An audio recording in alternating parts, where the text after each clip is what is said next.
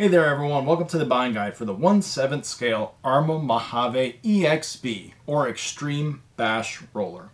Essentially, this vehicle is very similar to the previous MOJAVE Ready to Run, with the exception of this totally different body livery, which is kind of the same idea. There's a lot of matte versus gloss going on here, a lot of black, a lot of gray, a lot of silver, but what's on the inside is the big difference, so stay tuned to learn more.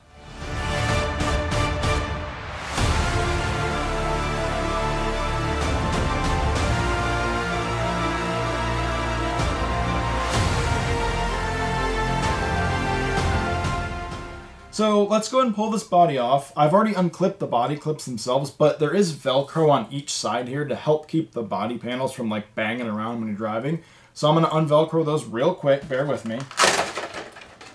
Pull the body off. Very durable body, by the way. This thing is very strong. This isn't like an old school short course body. This thing is beefed up on the inside. Very nice build quality.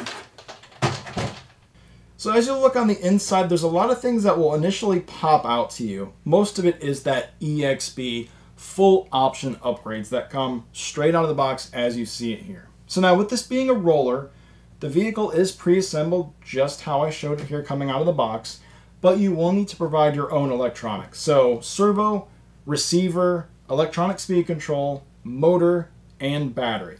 Now the MOJAVE itself is based around a 6S power system. So what I mean by that is 6-cell LiPo battery running in conjunction with essentially like an 8-scale ESC motor combo. Now that doesn't mean you have to run 6S. You could run this on 4S without a problem.